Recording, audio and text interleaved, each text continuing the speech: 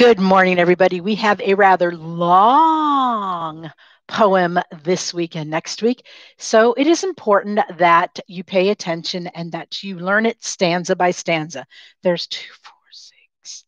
8 stanzas in this poem, which is a little bit longer than we have learned before, but I know you can do it. And it's a great poem. I know you'll like it. Excuse me.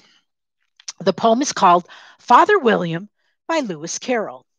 You are old, Father William, the young man said, and your hair has become very white. And yet you incessantly stand on your head. Do you think at your age it is right?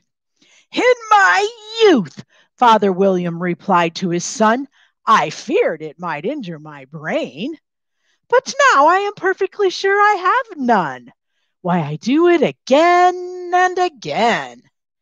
You are old, said the youth, as I mentioned before, and have grown most uncommonly fat.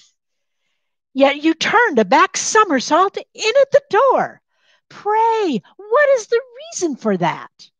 In my youth, said the sage as he shook his gray locks, I kept all my limbs very supple. By the use of this ointment, 1 shilling a box, I'm sorry. Allow me to sell you a couple? You are old, said the youth, and your jaws are too weak for anything tougher than suet. Yet you finished the goose, both the bones and the beak.